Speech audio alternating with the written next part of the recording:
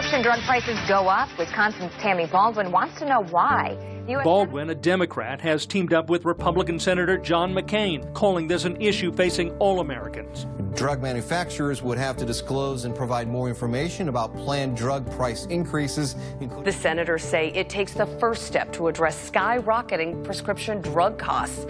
I'm Tammy Baldwin, and I'm fighting against drug companies that jack up their prices. That's why I approve this message.